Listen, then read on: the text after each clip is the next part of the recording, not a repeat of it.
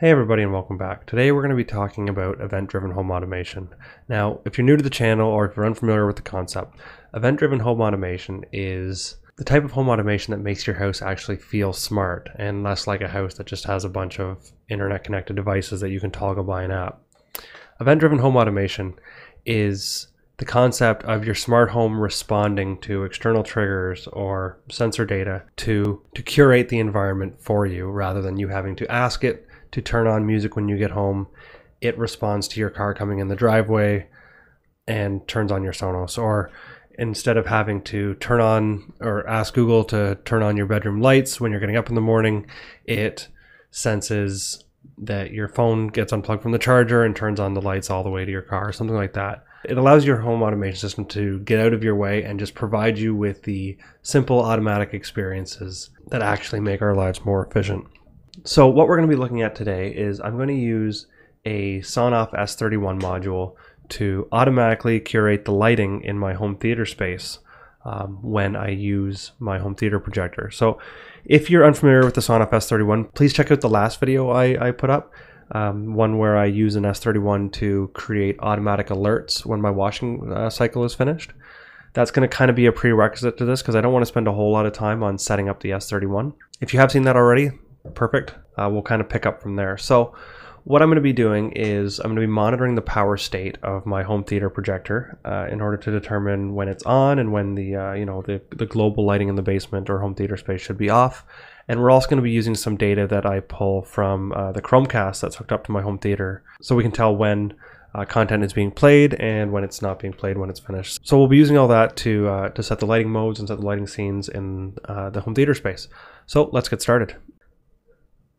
As you can see here, I've got my S31 set up. I've turned on the projector so I can get kind of a baseline of what it looks like when it's on. 184 watts, that's what we'll be using. I'll give it a range between 180 and 190 or something like that to determine whether or not the projector's on. I've already gone ahead and created a new sensor in Home Assistant, and this isn't going to be monitoring. This isn't the sensor that's going to be monitoring the power usage. We're going to do all that from the Node-RED backend.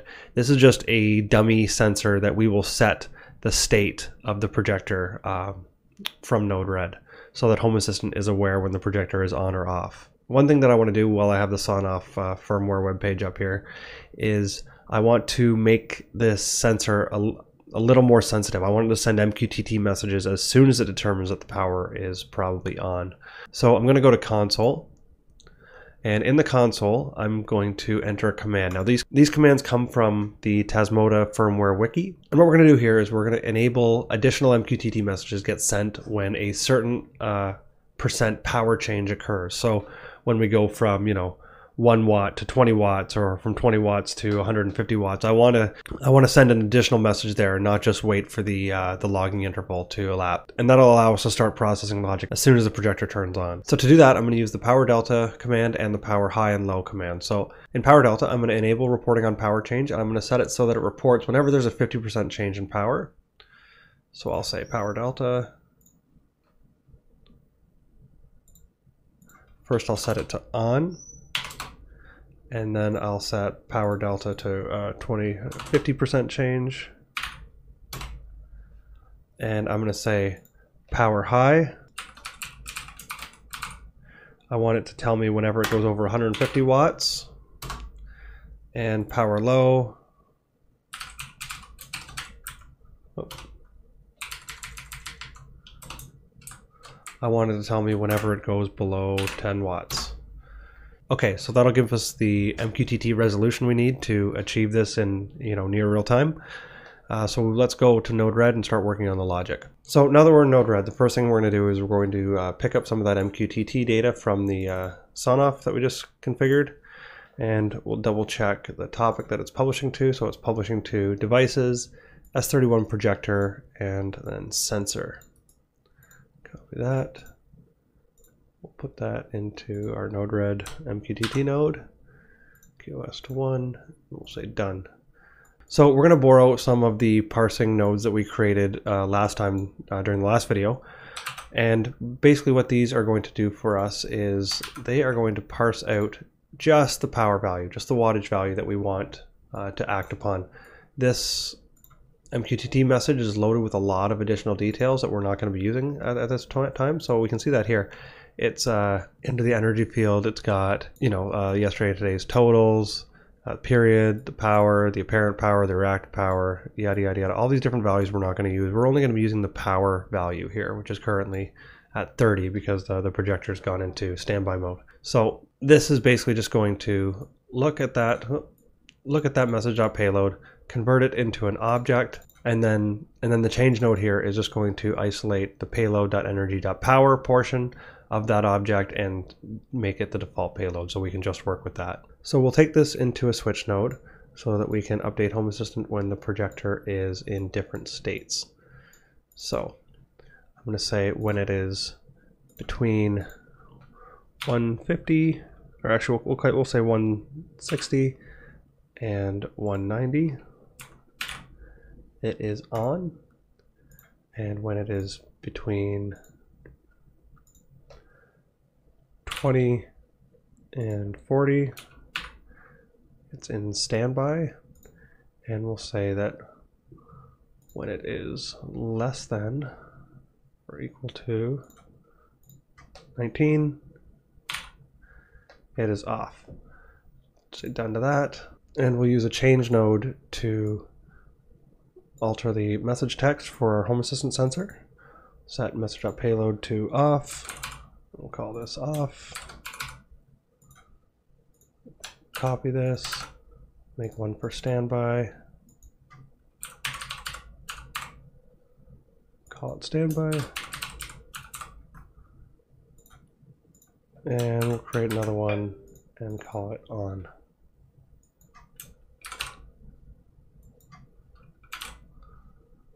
Okay. Connect these up to our switch node here.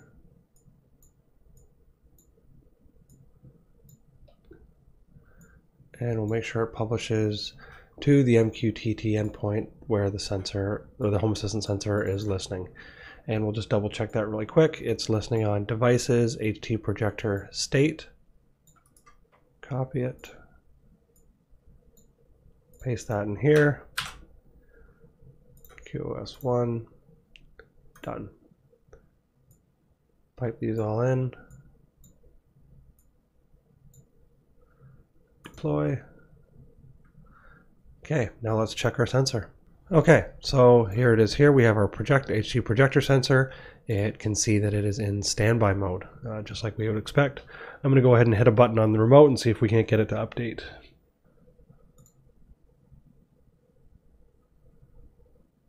Okay, we can see that it just switched to on. As soon as the light bulb turned back on and the power value went up, we got an on message over MQTT from our Node-RED logic. So that seems to all be working properly. I'll go ahead and turn the projector off and we'll continue. And we can see that right away we got an update and it's now off.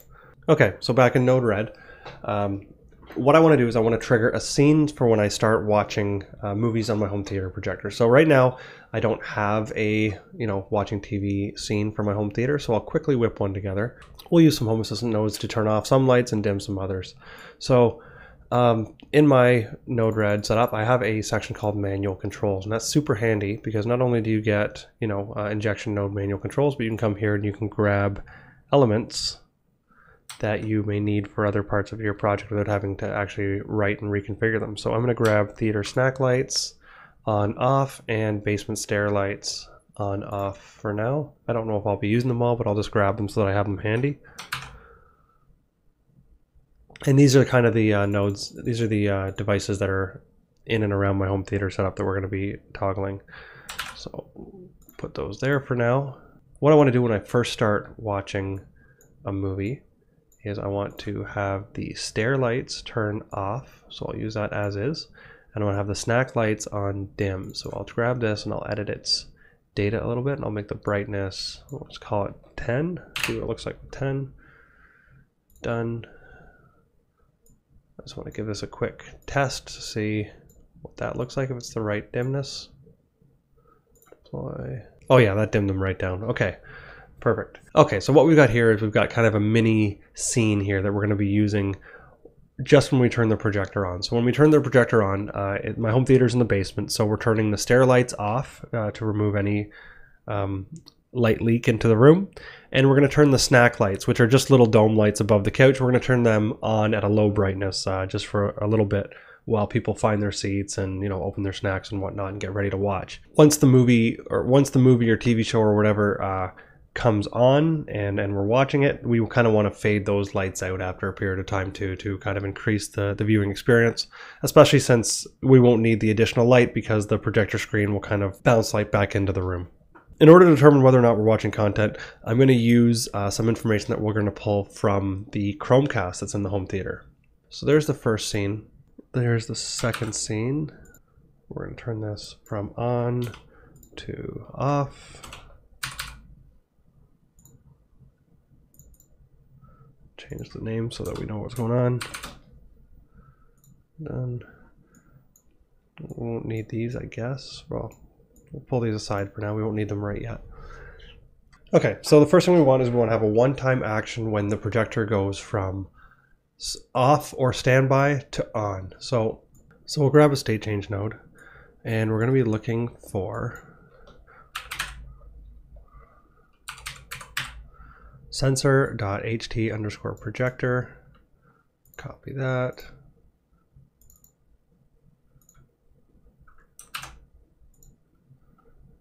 Okay, and we'll call this projector state. We'll leave that. So after the state change node, we want to determine what state the projector is now in. So I'll paste a switch node that I have handy here, and this is just going to parse out the state from the state change node, off, standby, or on, as we know. And we're going to use a trick we used in the last video, or to leverage part of the message that comes out of a state change node, where Home Assistant also adds in the previous state. So not only will a state change node report on this current state that the node is in, but it will also report on the state that the node has changed from. And so that's in a part of the message data called message.data.old_state and then .state. So we're going to grab that snippet from our last week's example, and I'm going to use a switch node to make sure that we're going from a standby or off state to an on state. So the switch node is going to say previous state, and we're going to be parsing out that data field that we copied, and we want it to equal standby or this will isolate this event so that it only happens when the projector is turned on for the first time, when it changes state from off to on or from standby to on. So say done to that. We want to grab the on message from this guy. We want to put that in there. And we want to trigger this mini little scene from either of these two states. So just to simplify this, I'm just going to throw in a function node that's not going to do anything except pass on the message, just so that we have a single point to start this scene from. So we'll say both of you guys flow into there. And again, this function node doesn't do anything to the message. It just passes it on directly. And we're going to do this. We're going to make that start this scene. So there we go. When the projector first comes on, it will set the basement lighting into this mode. So the second thing that we decided we wanted to do was act upon when the content begins to be played. So once people have their seats and the actual movie or TV show starts, then we're going to dim the rest of the lights. We're going to turn all the lights in the basement off. And that's this secondary scene here. So we're going to leave this flow as is, because this flow is working properly and it's going to do what we want it to do. And we're going to set up a second flow that's centered around the media player actually beginning to play. So the media player in this case is going to be my Chromecast, but in your case it might be your smart TV, it might be something else. So we'll grab another we'll grab another state change node, and we'll say media player dot, I forget what that media player is called, so I'll quickly go back to Home Assistant here, and we'll say media player media player.home_theater. That's the Chromecast that's downstairs. Home theater. And we'll call this home theater Chromecast. So when a Chromecast begins playing content, it goes from off or not playing to playing. So we're going to put that into a switch node. We're going to say if the payload is playing, okay. If the payload is playing, so this switch node will determine if the Chromecast is playing. The next thing that we need to determine is the projector on? So we'll use the current state node and we'll select for sensor.ht projector. Say done to that.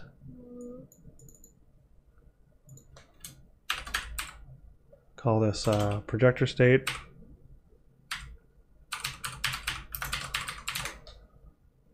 Done. And if the projector is on,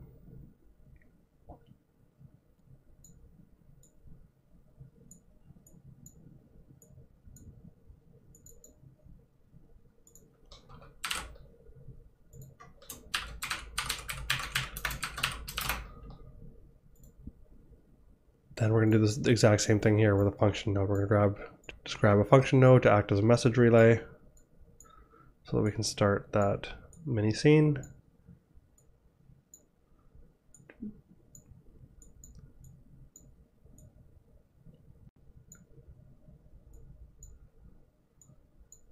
Okay, and there we go. We'll deploy that. And with any good fortune, that should work. So, okay, so I'll just walk through this one more time and then I will set a camera up in the home theater and we can see it in action. So we're watching the projector state to see when the projector turns on. When it turns on, we're turning off the stair lights and we're turning on the over the couch lights so that people can have a seat and you know, get their snacks ready and everything else. And that's where that flow ends. The second automation flow we have is when the home theater Chromecast starts playing content, we're going to check and see if the projector state is on. If it is on, then we will complete the scene by turning the over couch lights off and having the room ready to play the content. So those are the two flows. It's nice having them independent so that this flow can execute to completion with no dependencies. It's not sitting there waiting and polling on a Chromecast to see if it eventually goes into playing state. This flow completely ends, and if down the road the Chromecast goes into a playing state while the projector is on, it'll move into the next scene, you know, seamlessly without any kind of additional complexities inside this flow. So I'm going to set up a camera now and I will go through the motions of turning the projector on so we can see this automation in action. Okay, so we can see here that the projector is off and the basement lights by the stairs and the over couch lights are on. So I'm going to go ahead and turn on the projector now and we'll watch this automation flow.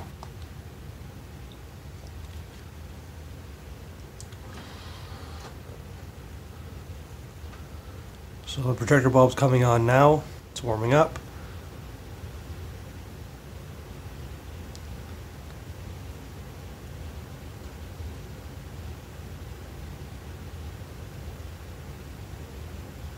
And we can see the stair lights have gone off and the over couch lights have dimmed down to a low level. So I don't know if you can see the dimming on your side, but it has gone quite low. I know this camera probably is going to adjust for brightness. So now I'm going to go ahead and start playing some content on the Chromecast. That's the input that the projector is shooting at the screen right now. And we should see the couch lights go off once that content begins to play.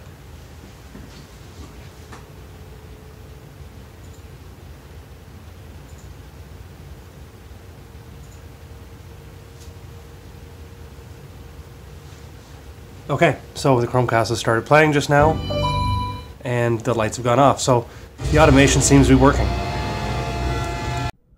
So just there we were able to see exactly how this flow played out in the real world. I would probably continue building and add some automation so when the Chromecast goes from playing to not playing, it turns the overhead lights back on, and when the projector turns off, it turns the stair lights back on. But I think that's pretty self-explanatory given all the work we've done today. If you like this video, give a thumbs up, give a subscribe. Thank you very much for watching, and we'll see you soon. Bye-bye.